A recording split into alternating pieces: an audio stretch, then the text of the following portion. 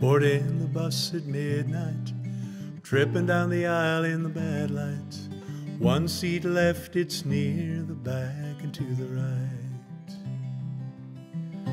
You moved your coat with a sigh when I asked if I could share the ride. Wheels began their rolling toward the moon and the sky. You were reading the Sunday Times in a light that might just leave you blind. Paper was already 2 days old, you didn't seem to mind. A baby was crying all night long, a conversation nearby about Freud and Young. People singing in the back, a bunch of 50s songs. Closing my eyes and trying to rest, it was a fateful night at best. Half awake and dreaming I was living somewhere out west. We sat together at the breakfast stop, drank our coffee from well-stained cups. Something struck us funny as we were getting up. Happens just a few times in a lifetime. Find yourself outside the hands of time. Like Alice falling deep into what was to be a nursery rhyme. We lived a day and night that filled a lifetime. We talked about the weather in the afternoon, stopped for dinner, then when we resumed, the conversation was taking on a different tune. The sun finished racing across the sky. We were becoming hypnotized by the turning of the wheels that erased the last trace of life outside.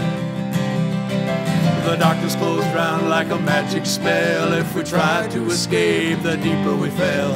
We fought it no more, and now we knew that we were compelled to share all of our joys and fears, saying things we thought no one would ever hear. Holding hands, no one outside would interfere.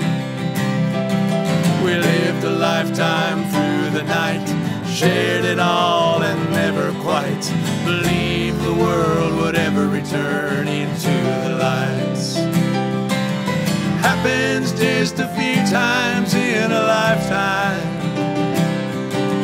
Find yourself outside the hands of time. Like Alice falling deep into what was to be a nursery rhyme. We lived a day and night that filled a lifetime. When the morning came, we were silent, for the magic spell was ours no more. We stared at a paper now 4 days old and wrinkled on the floor.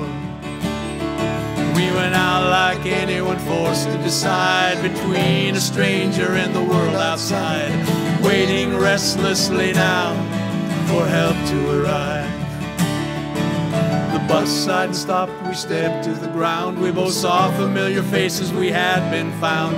You smiled, grabbed your bag and melted down into the crowd.